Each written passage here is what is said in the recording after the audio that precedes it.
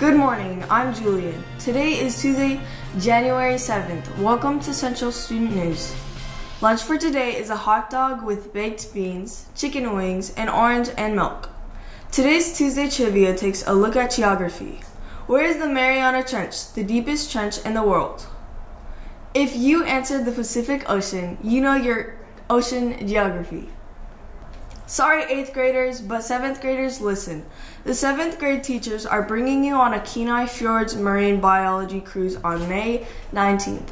The trip is $85 and only the first 80 people with permission slips and money are allowed to go. See Miss Pulse, Mr. Mari, Miss Olivery, or Miss Wilhelm to get your name on the list now. Remember, cross-country skiing with Miss Honeman and Miss Cornelli starts today. All you need is a good attitude. Prior ski experience is not required. Congratulations to the 2020 Central Battle of the Books team. Ren Mari, Summit Larson, Greta Bolchenek, and Savea Thomas.